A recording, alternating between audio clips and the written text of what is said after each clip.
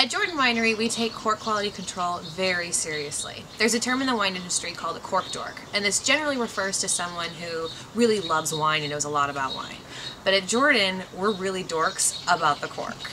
And I think this really stems from the fact that all of us have done a lot of research and been lucky enough to go with our cork purveyors and travel to Portugal and see how corks is produced and harvested. One of the most common misconceptions about the cork industry is that in order to harvest cork, you have to actually cut the entire tree down. And this is certainly not true. What you actually do is all by hand, there's no machine, you cut the bark and peel it off so the tree actually stays intact. And these trees can live up to 200 years.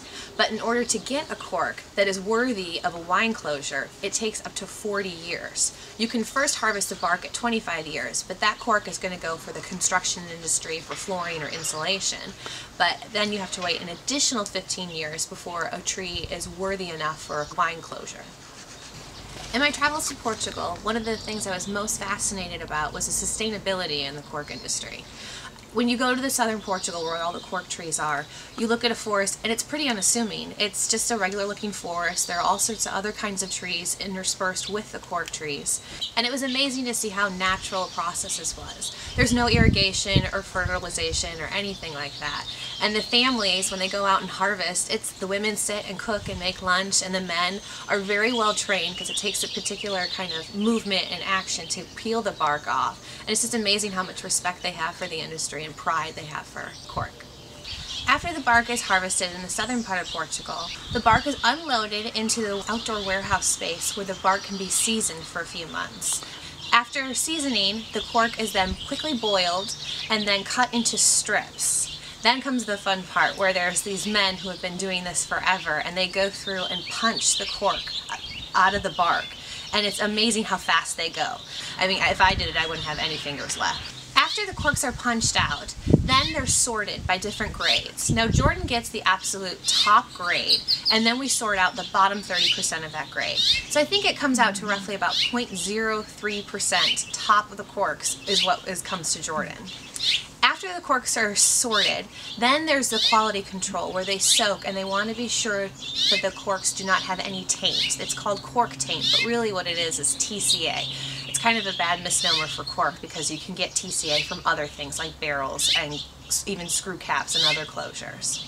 TCA isn't anything that's actually harmful to people. It's just a naturally occurring anisole that can ruin a wine's aroma. It'll smell like a wet cardboard or a musty basement. Then in February, after all this quality control has been completed in Portugal and from our cork purveyors here in the United States, then we step in and we go and do our own quality control. So in February, we'll go and select the different lots we want to test, bring them back to the winery, and we do two different kinds of soaks. So we'll do what we call a batch soak. So we'll put a number of corks into a jar and fill it with some bulk wine, and then send that wine out for analysis to see if it has TCA.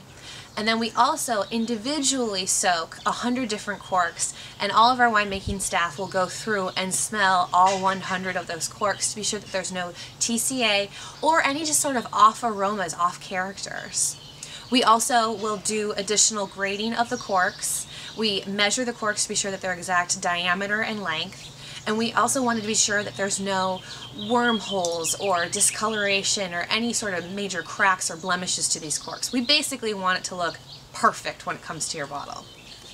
After we've completed quality control, then we approve the lots and tell the cork purveyors, go ahead and put our special branding and vintage on there. And then they send us the corks for right before bottling, and we do all of the quality control process over again. So we do the soaking of the individual soaks and the group soaks, all of the inspection and measuring as well. A few years ago, we incorporated another quality control measures, and this time it's for our 3-liter and 6-liter large corks. Before, we didn't have as much of a quality control process, but now what we can do is go through and soak every single cork. It's actually more of a humidity that you can create inside this little jar for these large corks. And we want to make sure that every single large format, the 3 and the 6-liter bottles, are perfect, because it would be horrible if you had a huge party and this grand wine and open it up and it were corked. That would be a terrible situation. Here at Jordan, we've done some experiments and investigation of using other closures, but we found that cork is the absolute best closure for our product. It allows enough oxygen to get into the wine, but doesn't allow too much. And really, with our Chardonnay and our Cabernet, you can age our wines for a few years, so it's the best closure for aging as well.